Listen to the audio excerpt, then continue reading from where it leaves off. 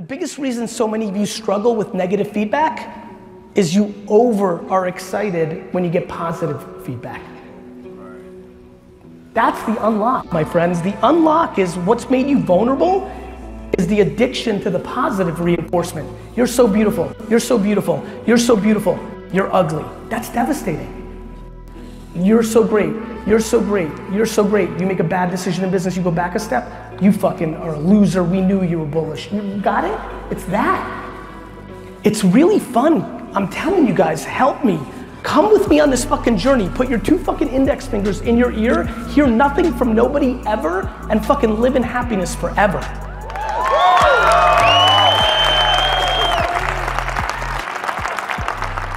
And let there be no confusion. I do not sit up here naive and I do not understand that that's not so easy if your whole framework was always to get affirmation. I'm just telling you the unlock. Whether that's therapy, whether that's running, whether that's yoga, whether that's a different diet, whether that's cutting out people in your life that are trying to tear you down and always will, because misery loves company is a saying for a fucking reason. And so I don't know what you are or what it is, but I promise you this. The second you surround yourself with optimism instead of negativity, good shit happens. And it's funny to watch cynical, negative people when I talk about this. Gary, no, I'm just keeping it real. I'm like, real fucking negative, dick. You're keeping it real fucking negative. I think literally the most disgusting trait in a human being is cynicism. It's devastating. If you look at everything with like, what's gonna go wrong, like what are they up to, how are they gonna, like, it's a devastating way to live. I love when people let me down. I don't know if what was it, Bronx Tale? Is that the one where the fucking mobster tells the kid, that kid owes him, right? Is that it? 20 bucks. Yeah, bro, that's the best fucking scene ever. I live my life that way. I love when people fucking let me down. I'm like, good, next. Like people are so insecure. Like, oh, that person got me. He didn't get you, she didn't get you. They got themselves. You're in control of never doing anything with them again. I give trust from the second I meet you. I trust every single person in here on some real shit. And then I watch for you to take it away. Old school, all the old school Russians around me, they're like, you gotta earn trust. I'm like, why? Why don't you give it to them first and go the other way? Everyone's on fucking defense. Everyone's fucking scared. What? You got caught? You got clowned? Based on who? The person that does wrong shit is the clown. You're strong. You're strong when you give somebody love and respect up front. Besides, coming because you appreciate me, which means a lot to me. What means a lot more to me is like, what can I talk about tonight that will actually get you to start doing? This is only a game about doing. Everything we talk about, like, I've given you the black, like people are like, you never talk about, Gary, you just talk motivational bullshit. Like, you don't, give me some fucking strategy, some details. I'm like, I do. Here's the single best piece of advice I could ever give. Watch what I do and do it. I do nothing by accident. There's nothing I'm doing for kicks and giggles. Nothing. Like zero. I want to do texting. It's probably a good idea for you to figure out how to get a text number to do something with. I'm not doing it because it's fun. I'm not doing it because it's clever. I'm not guessing out here so you can make fun of me for doing it in 7 years. So the strategy is basic, contextual, creative, at scale, in places that are underpriced. TikTok and LinkedIn are underpriced. You need no money, zero. You start an account, you make something with your phone, you post it. But Gary, you have a huge team and fucking D-Rock and all this. But I didn't for 7.5 years and I did it all by myself. You don't talk about that. Help me figure out which excuse you want to use because I'll give you the answer. But way more importantly, help me what you're scared of. You're scared that somebody anonymous is gonna say you don't look good, so it takes you 7 hours of makeup and lighting to get a post up? Because fucking Ricky Pants 7 is gonna say you're ugly? Is that where we're at? Because I'm gonna save you time, that's where we're at. You know? Fuck you, Ricky is right. And especially when Ricky's your mom. When Ricky's your mom, that's when it's really fuck you time. The biggest thing I learned by reading these hundreds of thousands of messages is, and it's continuously why I'm so grateful, is right. Unfortunately, like my father, but fortunately for me, not like me, there's a lot of moms out there that make people feel bad. I get it.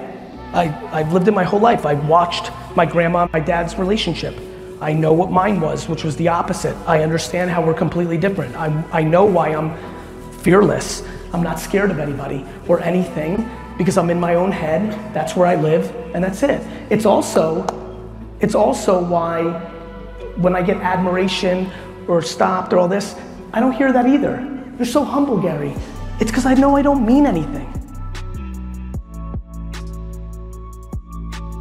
You know what's the most amazing feeling? Is when you think you're the best and you know you mean nothing. That's why I'm so happy. It is. I think I'm great. I think I got a lot in me. I think I can leave some real fucking legacy shit. I'm looking for November 14th to be a national holiday when I die, my birthday. That's right. I'm looking for that shit. That's where I'm aiming. I'm like, fuck it. If Abraham Lincoln can have it, fuck it, I want it too. But I also know that God forbid, if I'm ghost tomorrow, cool, I'll probably get a solid 8 hours on social of some serious love, and then what? We're living through it right now, one of the great, iconic, like, it's already getting quieter. Show me how much we're talking about Kobe in 60 days. Life moves on. Life moves on. That's just the world. No matter who you are, that's how it goes, right? When you think about the legacy of all the people we admire over the last decade, right? You get to the Oscars and this stuff and they play Remember and you're like, oh shit, right? Right? So like, that's the power. Like, what makes me roll, my fuel is humility. You see the bravado in the way I communicate, that's fucking Jersey. I can't help that I'm from Jersey. That's Jersey. That's where I get that from. But let that not confuse the words that are coming out of my mouth. This is about humility.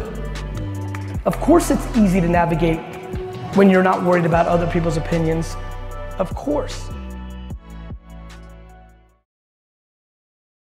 I don't do any email at all, which is how I do my work when I'm actually working. The only time I do email is when I fly, even though it's what I'm supposed to do. Because when I'm on the ground, that's the time to do this. So your answer and your advantage is time. You need to outwork the people that have money. There's 3 variables, 3 pillars: time, money, talent. Talent is hard to control. Money you don't have yet. Time is your only friend. What you do between 7 p.m. and 3 in the morning will ultimately probably be the variable of your success.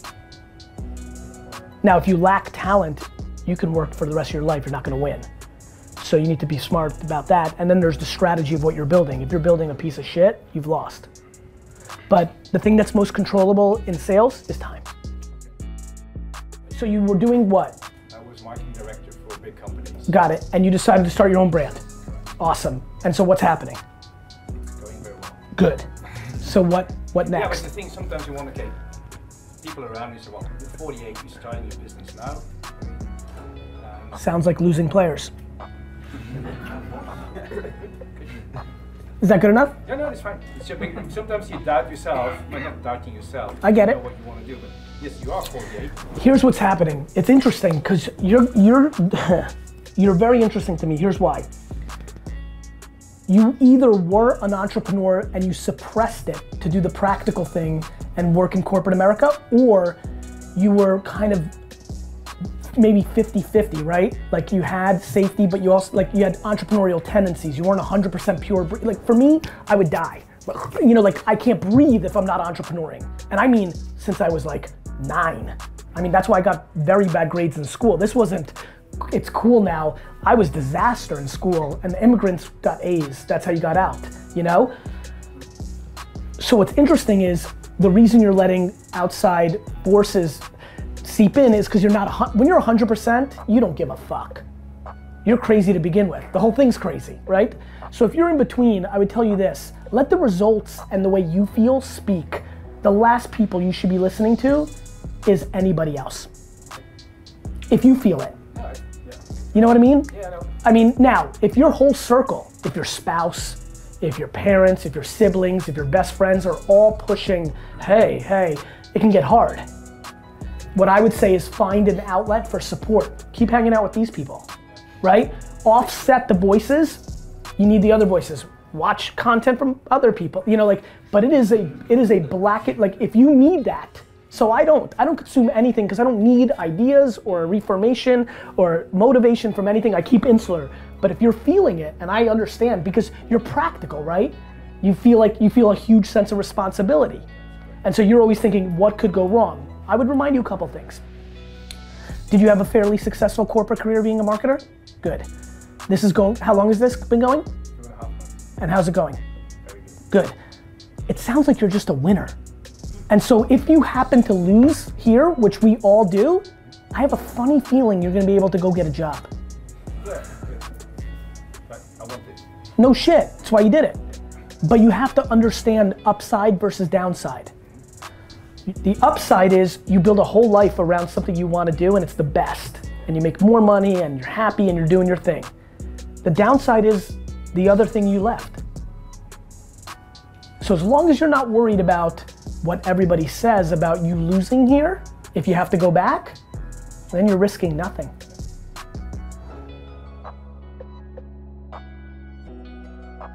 I get very upset when people try to suppress people from hard working without realizing that that's what makes that person happy. And you know, whether it's me or Jason Fried and DHH, like I think we actually agree on most things. I think the thing we probably would, I'm curious in a sit down is, you know, is it up to us to know when Dan or Johnny or Susan are on the verge of burnout, and or do we know, like telling people like you should work 40 hours a week or 160 hours a week eliminates knowing what they're about.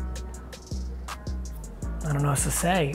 I think none of us get to sit on an ivory tower and tell people what to do. You know, do I believe that hard work is an essential part of the kind of success that people define? I do.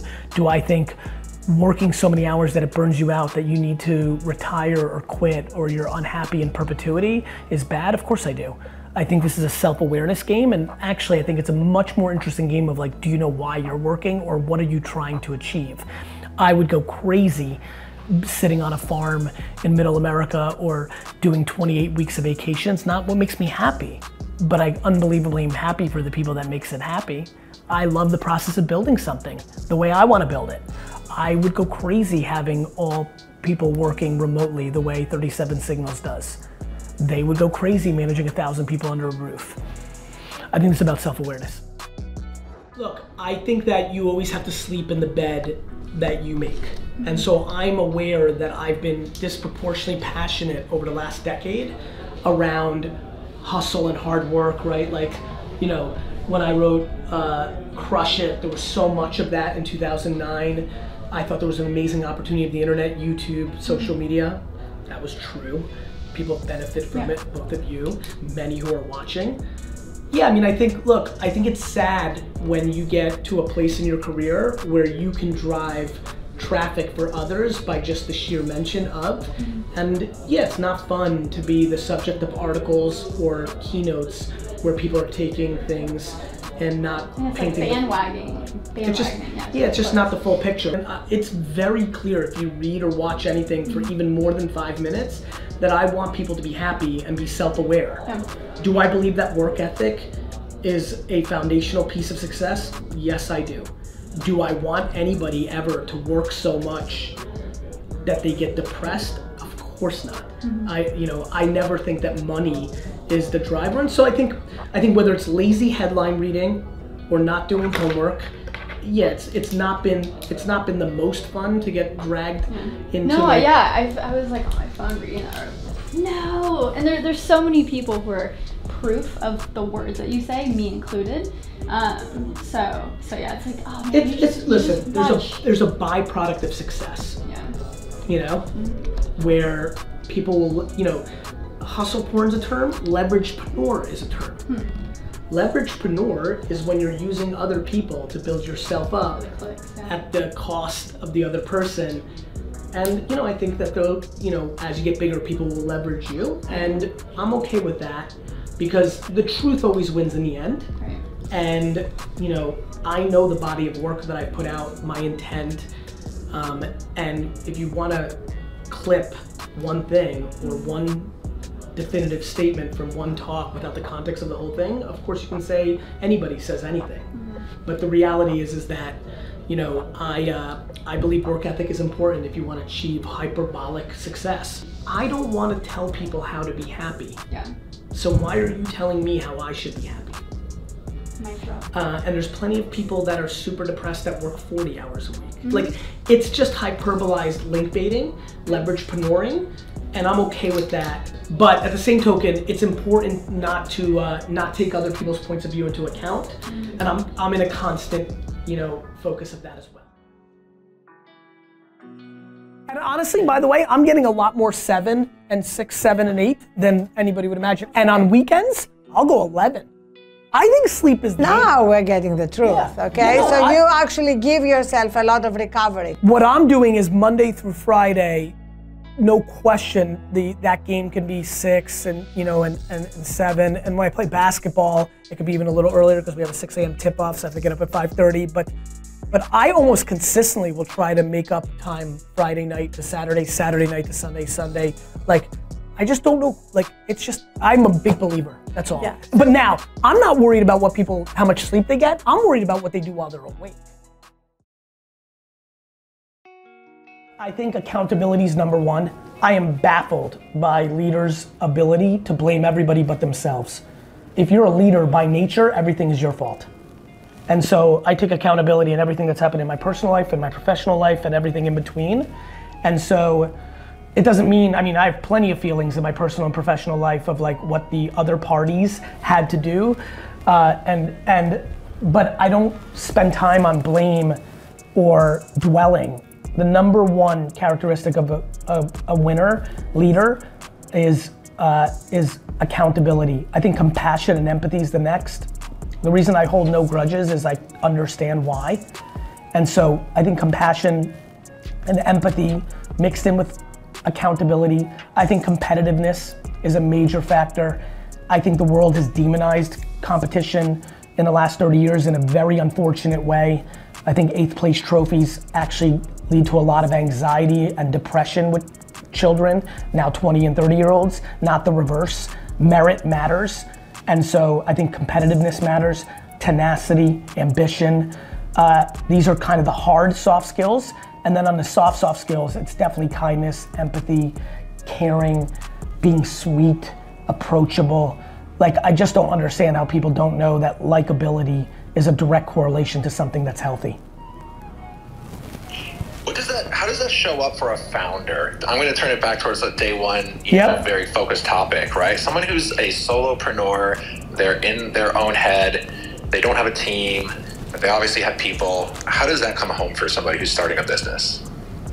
When you're kind to your vendors, to your potential customers, to the customers that fired you, you win. See, the big problem is that people say, like, I'm kind, and then I double click into it with a founder that I'm an investor in or a leader in my companies. I go, you're kind when it's easy, right? Next year, it's gonna be hard. The economy's getting softer. There's a lot going on. Like, are you kind when it's rough? Right, how does it show up for a solopreneur? Solopreneur is scared. She and he are scrapping. They're trying to get by. They don't wanna go back to their job. So when you're scared and scrapping, the ability to be, I'll give you an example. You're a solopreneur, you got a customer. They're paying you $1,000 a month, you're pumped. They fire you a month in because they have a problem. Are you gonna be kind and gracious to them? Or are you gonna be like, fuck you? Most people go to fuck you. I think if you go to kind and gracious and understanding, even though it's a gut punch to you, that comes around long term and it matters. Man, I just want to ask everybody, because I'm like looking in the mirror. That's so real. And life is getting harder, right? The economy is getting harder. We're all going to face that. Let me give you a super macro one. You being kind in every scenario on the way to your ship sinking is exactly how you're going to get a meaningful job on the other side of your failed startup. And people just don't look at the bigger picture. A friend of mine, Tom Bellew, on a podcast with me, looked me dead in the face, rocked me, because it's true. Very similar to how you pegged me with, EQ and work ethic. He rocked me. He goes, do you know what your superpower is? And I'm already pumped. I'm like, what? Like, what is it?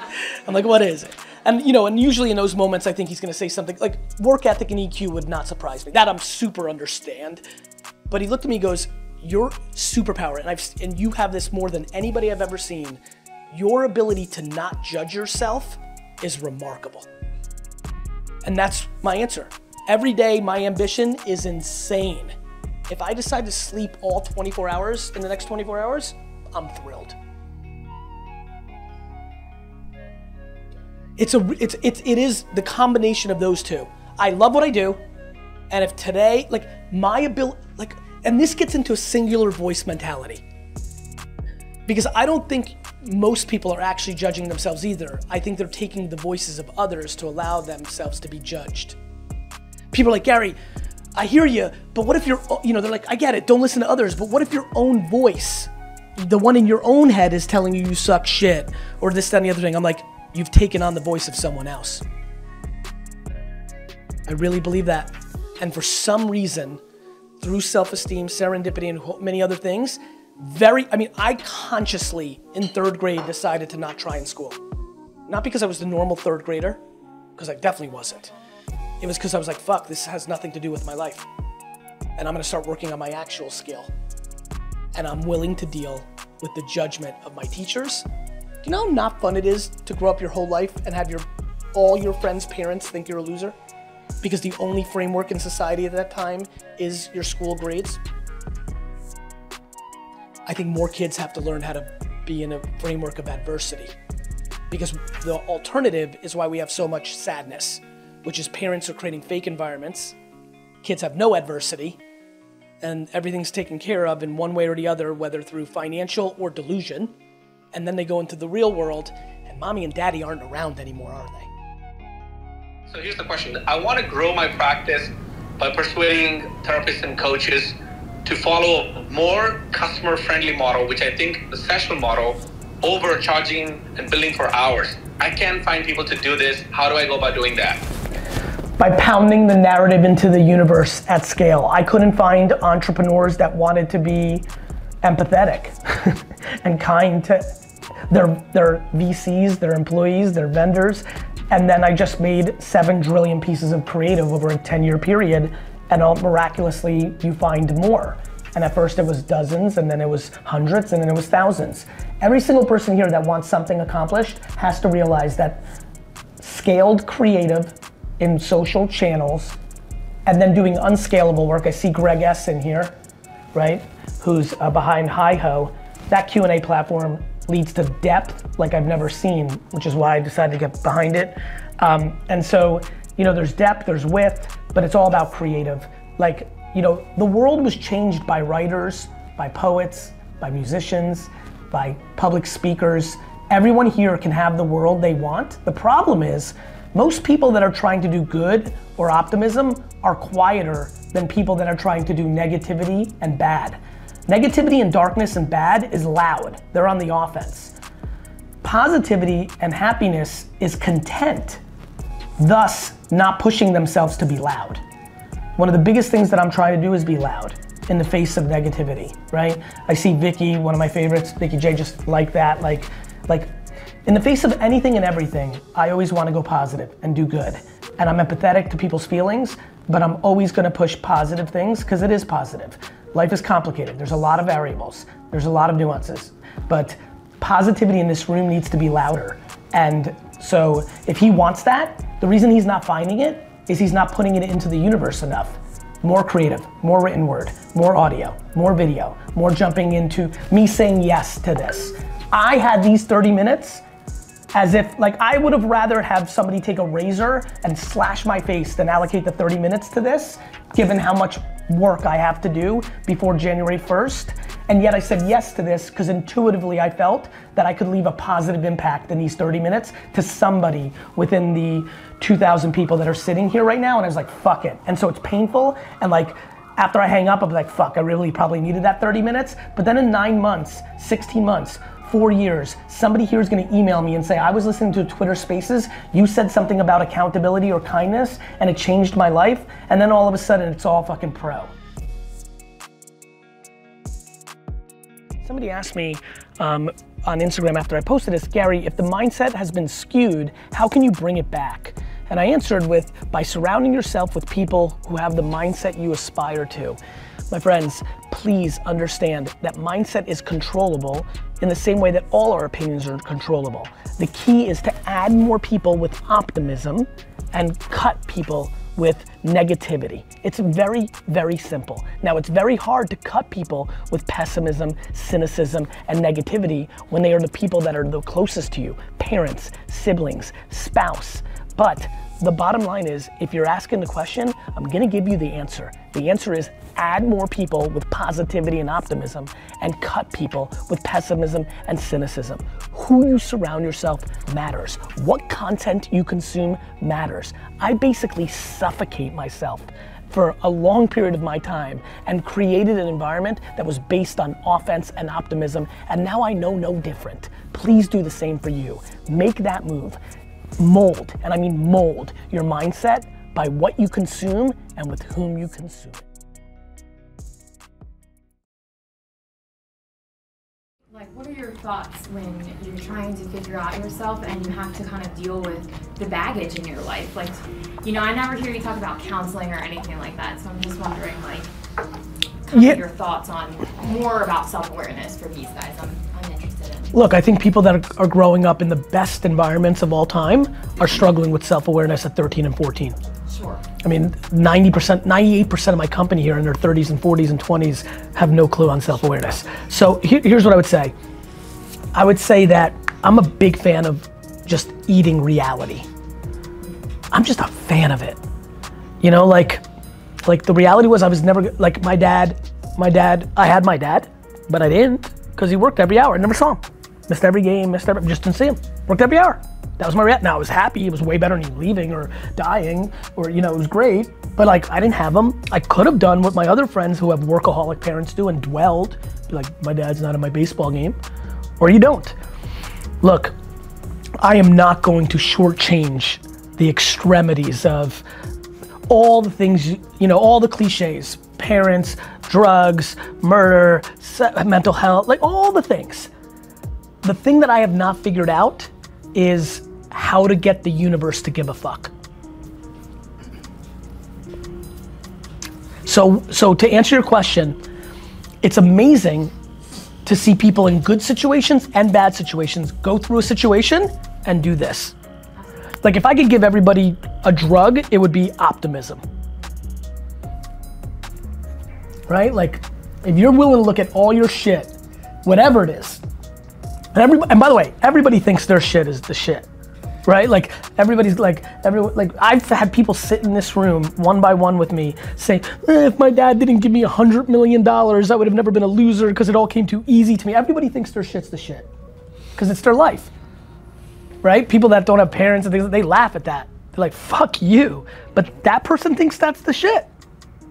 So it's about, you know, I don't know. The reason I don't talk about a lot of things I don't know. I don't know how to recommend, you know, counseling or how to build self-awareness or mental health. I try to stay away from things that I don't know because I think that would be detrimental to the things I do know.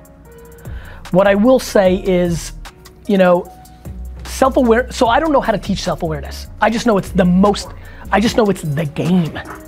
Once you know who you are, it manifests into self-esteem.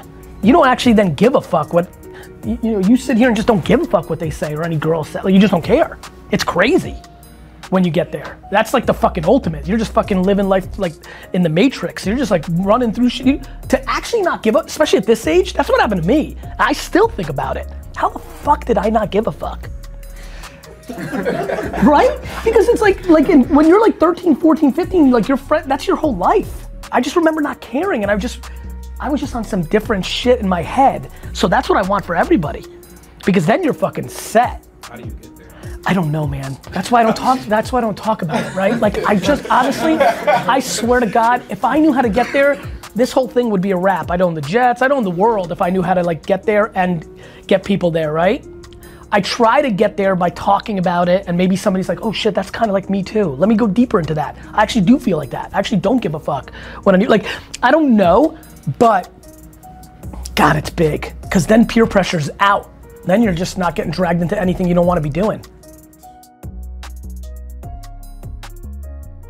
My first book was called How to Cash In on Your Passion, which fucked me up because then everybody kept emailing me like, what's my passion? I'm like, I don't fucking know you. Like, I don't know, like I have no idea. The biggest thing you realize is a lot of people don't know or never find it, or, you know, my belief is the only answer for any of them, right?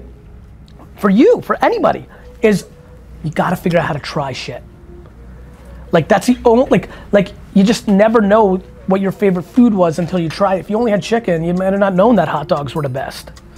So that's what I love about the internet. These kids have so much option to like watch shit on YouTube, and so like, my only answer to Nate or anybody like is just try shit. And so like that's back to opportunity. Easy to try shit when you have hundreds of thousands of dollars in the bank and parents that take you to shit. You gotta hack the game, right? Like that's what's passionate for me about this today. This is me letting them try shit. Hear it a different way. Something could happen, who knows, maybe not. I'm willing to go 0 for 9, but you try. So like that to me, that's why I love the DM thing, right? Like, you don't think 21 Savage is hitting you back, but he might. Crazy shit happens. People decide no before they try. You just decided no because the system tells you no. You've been sold no. And by the way, not just you, the fucking world. Not tough situation, the world. Everybody's saying no.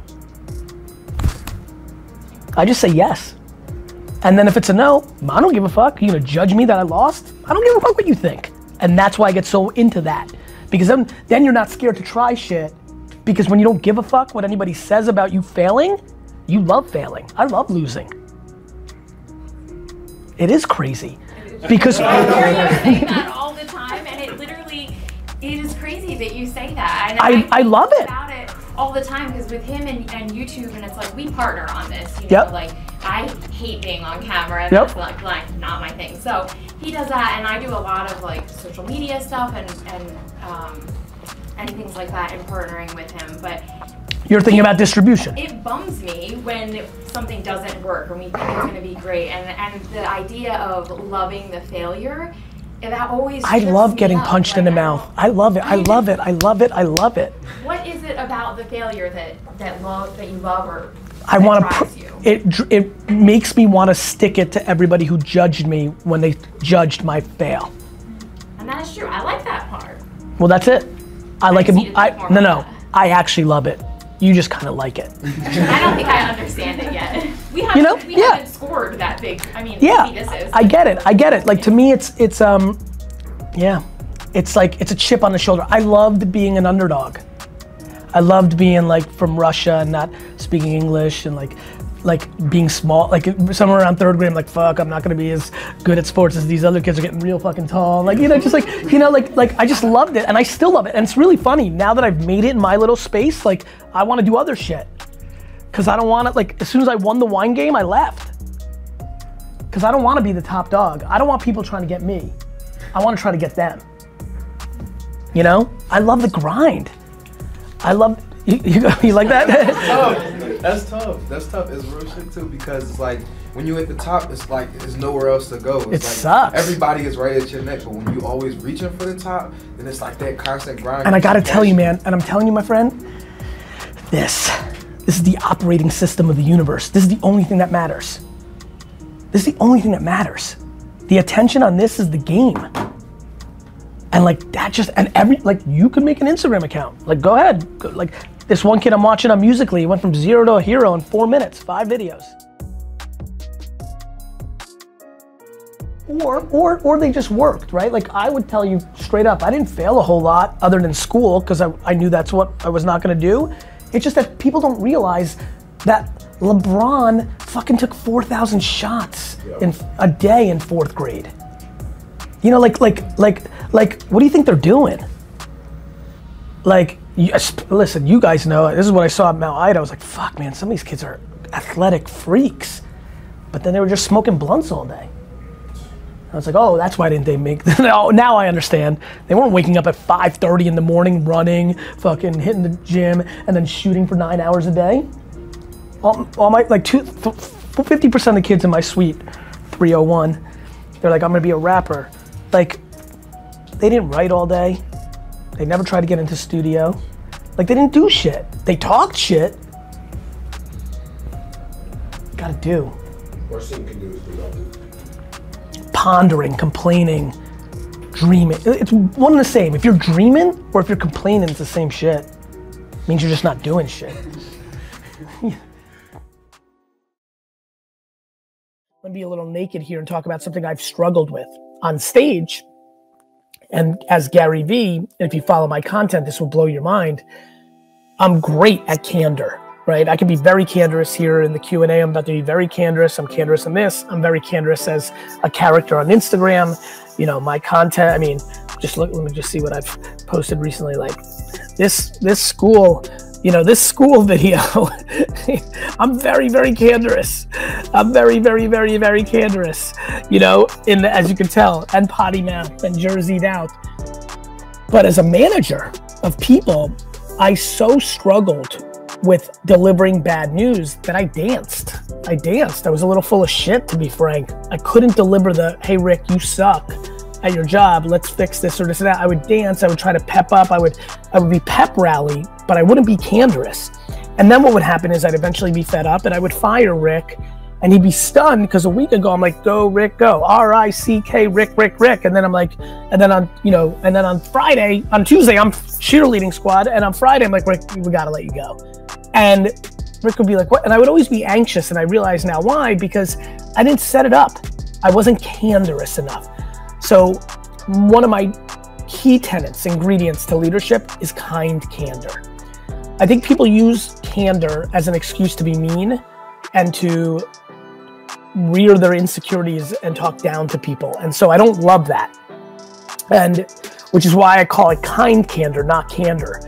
You have to be able to deliver feedback to people and you need to be kind about it. For example, one of the things I would say, look, Sally, in my opinion, and you know, and I use this, unfortunately, this company is mine and it's my responsibility, unfortunately, to make a subjective call. From what I've seen and what I feel, unfortunately, I don't feel like you're very strong at this and we need to talk about it. So you're hedging the candor with kindness. You know, Rick, you're just a pleasure in this office. You're bringing so much value to the office culture. You know, I'm getting some complaints from the clients that you're missing some T's and missing some dotting of I's. We need to talk about this because if that keeps happening, it's gonna be a vulnerability. You should maybe not be an account person. Maybe you want to be an HR, or maybe you want to do something like kind candor. Kind candor really matters. I used to use stunning people, then big severances, then feeling bad and like overextending myself after I would fire them. All bad behavior, all because I wasn't able to be candorous. It was a huge leadership flaw of mine. And it's the one that I'm most building up right now that I'm proud of. And so kind candor, I think, is another thing that a lot of people here have to talk about. I also think humility, just for a few minutes before we go into Q&A. I've been very fortunate in my career. I really have. I've had a lot of accolades. You start Googling me now if you don't know, there's a lot of winning stuff out there. But having the ambition to be all time, and equally in your body knowing you don't mean shit is a huge thing and a huge factor to leadership.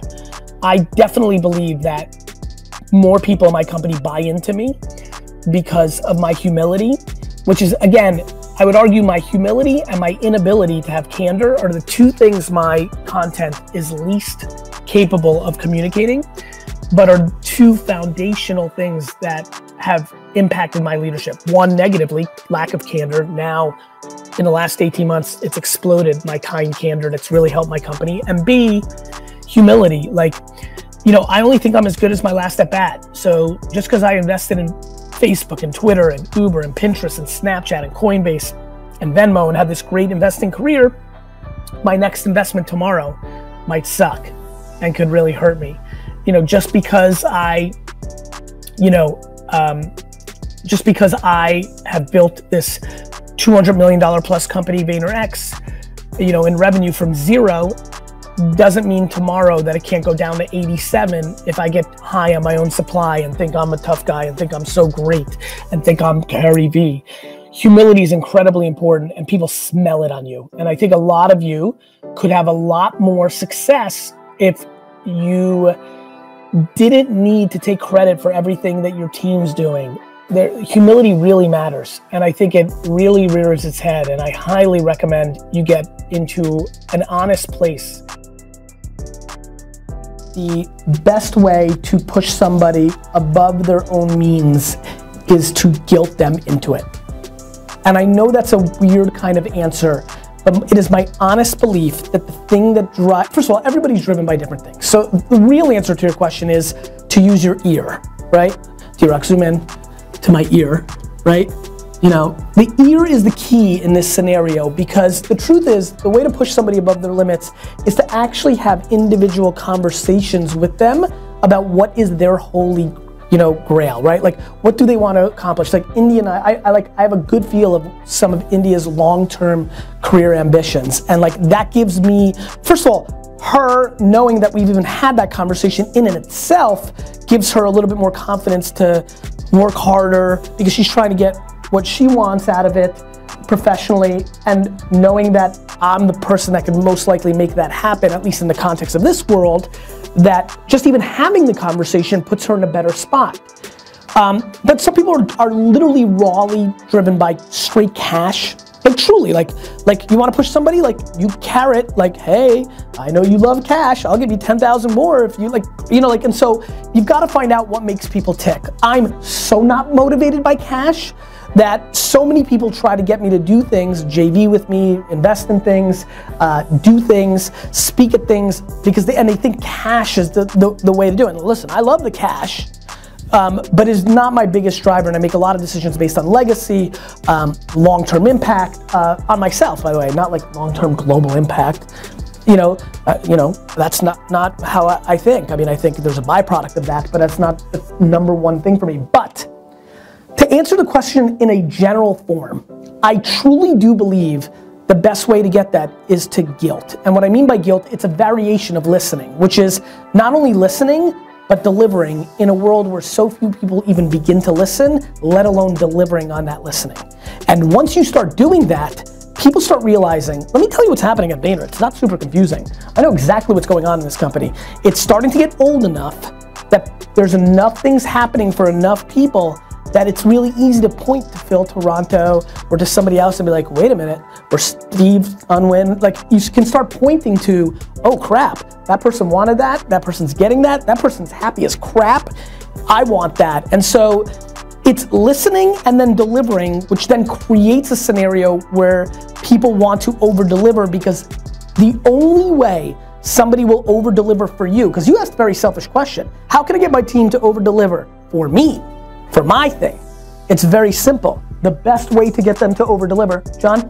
Jack, if that's a substitute. No, Jack is not a substitute. Okay. I know where you're thinking, but like, no, that is not a substitute. Okay, we're on the hunt. And you know, the only way to get somebody to over-deliver is to attack their own selfishness, theirs. You're selfish because you want more out of your team to help you. Well, the best way to get that to happen is to over-deliver against their selfishness. I do believe that guilt is a huge driver, because there's something that I believe in human beings. I mean, some people don't have self-awareness or empathy or these emotional feelings, but so many people, like, it's amazing to me now living 20 years professionally, like how many people are not confused eventually. They may be emotional at the time you fire them or not reward them, but boy, every time I run into somebody 4, 7, 9 years down the line, I've had a very good track record of them saying, yeah, I know why you did that, or I mean, like crazy stuff. Like I had a drug problem. I mean, like there was like, stuff, life, right? So I would answer your question like I have before on this show. And if you haven't heard me say it, I'll say it again. The single best way to win is to give 51% of the relationship. If there was a jury of 500 people, that they would all agree that you've given 51% to the relationship, and you have to be good enough to know what to do with the other 49. Self-awareness. Yeah, it took me being self-aware, challenging myself, willing to be honest with myself that, hey, Gary, you think you're so great and you're so nice and you're so successful. This candor thing's a problem, and it took pain. It took people not liking me, which makes no sense because my intent is through the roof. I'm like so lucky and so well parented that I love people. I don't need nothing from nobody. I'm on my own 2 feet. I don't need anything, and not emotionally, not financially, and yet I still had these individuals who were miffed and would talk shit about me, and I was like, God damn it, it's that candor. So self-awareness, you've got to really, really deploy that. Let me leave you with this sentence and we'll go right into Q&A. Every strength and every weakness you have as a leader, you're tricking no one. They know. Your employees know. Your customers know. Your employees know. And if they don't know, they themselves don't have good emotional intelligence. And I always said to my friends, you'd rather win with winners than win with losers. Right? And so like, if you're tricking people that don't know, your employees are also insecure and this is like an unhealthy relationship, cool, but you're just building an ecosystem that's gonna be small. And more importantly, if somebody is emotionally intelligent, both on your customer side or your employee side, they're gonna see right through you. So see right through yourself first. I always say, I'd rather put myself out of business than have somebody else do it. I got ahead of it and had a very heart-to-heart conversation with my company and said, look, I'm lacking candor, and that's why we're B-. We should be A+ culture because of what my intent is. I can make money elsewhere. I don't make decisions on every dollar. I'm a good guy. I want legacy, not currency. I got all this going for me, but we're B-. That was because of this lack of candor. I'm standing up this thing called kind candor. So everybody who's in here, who's a little bit of a jerk, this doesn't mean you're gonna be able to get to be a jerk. This is gonna mean that we're gonna be more candorous with each other, and it's really changed my company. This is very important. In a post-iOS 14.5 world, we are shifting, and an emergence of the TikTokification of all social media, we are shifting in a massive, and I mean massive, shift in the way that we all grew up with social media in the last decade. It is literally going inverse, where, and definitely knowing the way you guys and gals have invested, we are going aggressively from a math, CAC, LTV first mentality that has some commoditized / intrigue in the creative to a creative first affirmation from consumer interest, then deploying math model. Math was at the forefront for the last decade for a lot of the companies here, and definitely the ones in your portfolio, many of which did incredibly well, moved first on underpriced math. Creative art and deep segmentation work and creative that is relevant for many different segmentations to create consideration to sell your thing. Let the algorithm work what it does for its own self-interest that gives you insights to what creative is actually resonating, then refurbish that creative to something I call brandformance and allow the media to play after you confirmed the creative because you posted it organically and got the insights, both quant and qual. Okay, let me say it again. What I believe almost everybody here that's selling direct to consumer or trying to drive people into store need to do, every company here without knowing a clue of if people are starting day one or are very far along, is produce somewhere in the ballpark of, just guessing this room, 17 to 58 pieces of organic creative a day against 12 to 25 different consumer segmentations. Try to be great at that. This is not spray and pray. This is not throw against the wall and see what sticks. This is not test and learn. This is market every day to your consumers as if it was a print or radio ad or a commercial every day, thoughtfully, put out 50 pieces of creative, watch the algorithms take them, because that's where social is now. The reason I invested in Tumblr all those years ago, thank God I wasn't making videos back then. I invest in Tumblr, I have drinks with David Karp, it gets locked in. I call AJ and go, AJ, 3 months, my brother AJ, 3 months earlier I invested in Twitter, 6 months earlier I invested in Facebook. I call AJ and go, AJ, I just invested in the company that's gonna be bigger than Facebook and Twitter combined. Tumblr. He's like, why? I'm like, interest. They're building an interest graph, not a social graph. People change, and you don't keep the same friends in high school and college and things of that nature, but the interest you're into stays with you. It's why I was so early on TikTok. When it was Musically, I'm like, fuck, here it is. Remember when you were like, you're weird, you're going to jail, you're hanging out with all the 14-year-old dancing girls? Yeah. So, when that happened, I was like, this is it. This is what I was waiting for Tumblr to do. And so everything I just talked about in detail is we are shifting to the interest graph, not the social graph. And it's a big opportunity for a lot of you. And if you're able to get good at the game I just laid out, I believe that is the moat, that is the arbitrage of the next half decade. People overthink positioning. Like, I talk a lot lately about don't be an expert, be an enthusiast. Everyone's losing in content right now because they're like, I'm an expert. And then we are like, you're not, and it's over before you start. That's right. Right? I've never said I was an expert, and I actually am in the shit that I talk about. I did 15 years of wine before I talked. I did 30 years of business before I talked, and never say the word expert. You know why? Because I'm not insecure about it, I am it. Everybody else. So practitioner would be the word that I would correct, out, right? Right? I'm a practitioner. So what I think you need to do is not worry about positioning. When, you know, back to, you're right, too many people worry about the positioning because they think that's the thing that gets it done. It's not. It's the truth that gets things done. Whether you're an expert or enthusiast or influence, you know, people are like, I'm not an influencer. I'm like, cool. Like, people call me everything. I think I'm a fucking motivational speaker? I do not think I'm a motivational speaker. Do I think many people position me? Sure. All of it's irrelevant. It's all about what the actual truth is. You are actually not just a tenant. You are a beacon of the community. You're all these things. And when you start talking, then things happen. I was on 2 meetings. I'll give you an example. I was on 2 meetings today, both which were clients that don't know me. They know my teams. I was in 2 of them today, which is not that often, by the way, that this happens. We're getting bigger and bigger and bigger where I'm not the only one selling clients in, and I rarely service clients. So I was in 2 meetings, ironically today, it made me think of it. Do you know what my takeaway was from both meetings? Oh shit, Gary really knows what the fuck he's talking about. He's not just the mascot of this company.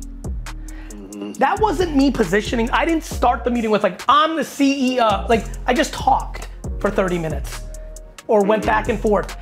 Get a seat at the table with no positioning. I'm JD. That's what it is. Right, That's I'm right, JD, yeah. Motherfucker. That's who I am. But when you that talk. That works for me, actually. I know it does. I just also often but you gotta remember. We'll also ask you to leave. That's fine too, but you gotta remember, for all of you and for everybody who's watching at home, if they were able to watch this, it doesn't matter what your title says. It matters what you do. When you say something, do you back it up? And so, don't overstress how you're positioned. Just talk that talk. Here's why it works. If they're smart, they'll know. I win with smart winners, and I lose with dopey losers. If somebody's confused about my merits after I'm done talking about a subject, that's not on me, that's on them. And honestly, I use it as a filter for me. And by the way, sometimes it doesn't land for me. And I walk out and be like, because I never talk about anything other than exactly what I know. So if it doesn't land, there's some political reasons they don't want to hire us or work with me or like what I said. There's some other things going on. That's not my worry. I'm not in the business of convincing. I just move on.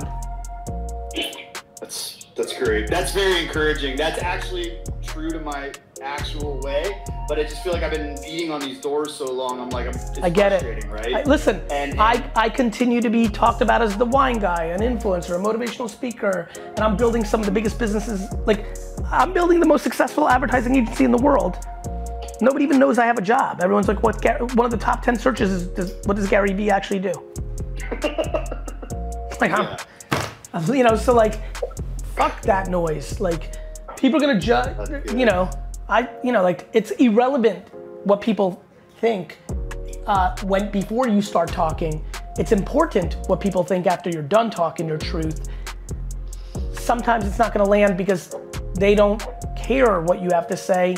They have a financial incentive, a political incentive. They've already decided who they want to play your role, and that's just life.